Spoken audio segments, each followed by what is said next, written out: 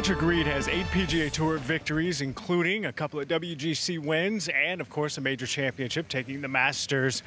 But he's never played well here. As a matter of fact, he's never finished inside the top 20 at the Players. However, he has an abundance of confidence right now. That's stemming, of course, from his victory last month at the WGC Mexico Championship. I caught up with Patrick today and asked him about his belief that he could finally contend here at the stadium course.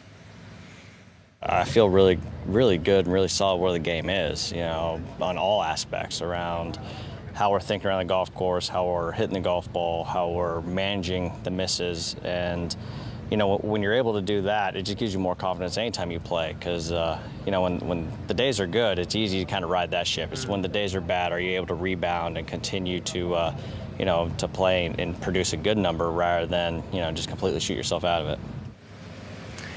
Now, there is a shadow that follows Patrick Reed stemming from his rules infraction at the Hero World Challenge late last year.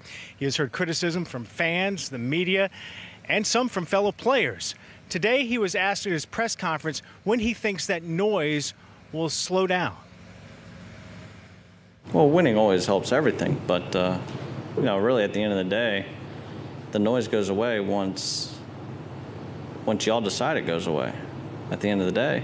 I mean, I feel like the players and all of us have moved on. At the end of the day, all we can do is go out and continue playing good golf and doing what we're supposed to do. We will see how Patrick Reed will be received here at the Players. One other note, if you remember when he won his first WGC event, that at Doral, he said after winning that he feels like he is a top 5 player in the world. He has a shot here this week to finally move inside the top 5 of the official world golf ranking. He said today if that happens, it would mean everything. Rich? All right, Todd. Reed is off at 8:24 tomorrow morning with Patrick Cantlay. Quietly put together quite a career, well inside the top 10 in the world, and Hideki Matsuyama. David, he talks about the noise going away if we want it to go away. Right. Doesn't feel like the fans nor the media are ready to let it go. What's missing in your estimation when you listen to Patrick Reed? His ability on the golf course, earning the moniker of Captain America, the ability to close out tournaments, the ability to strike the golf ball are unquestionable. Got it all. Truly unquestionable. 8th in the world, I believe, right now. Just a remarkable player, just won in Mexico. But I think that in sport, as fans, as media, we admire and look up to our sports heroes. And I think that we're quick to forgive. But as fans and such, we need a little contrition and a little, mea culpa that we're people too, that the athlete is people too. I mean, we're longing to connect with these athletes, with these heroes of ours, and you got to have a little bit of humanity in there, I think. And for Patrick, I've liked being around him. I've liked talking to him. But I think that it's something that hasn't quite been put to bed. What could he or should he say? I don't know. I don't have that answer. Anybody? I think it's... Go ahead. I've got a view on that. I think about, and I'm going to now use a different sports reference. I know that's your department, but I'm sorry I may step on your toes, Rich. Okay. But I think about Roger Clemens and Andy Pettitte. They were both accused of using a banned substance. Roger Clemens denied it. I think still denies it. I think because of his sense of urgency to get in the Hall of Fame, because knowing with that on his record, he probably wouldn't get in. Andy Pettitte, same situation, came out and says, yes, I did it. I'm sorry. I wanted to be with my teammates. I was trying to help my team. It was a poor decision. It completely went away with Andy Pettitte. For Roger Clemens, I think it still follows him today. Yeah, the magical reparative power of honesty. After such a public exposure of indecency, one would have thought, or I would have thought, that the great golfer Patrick Reed would cease and desist.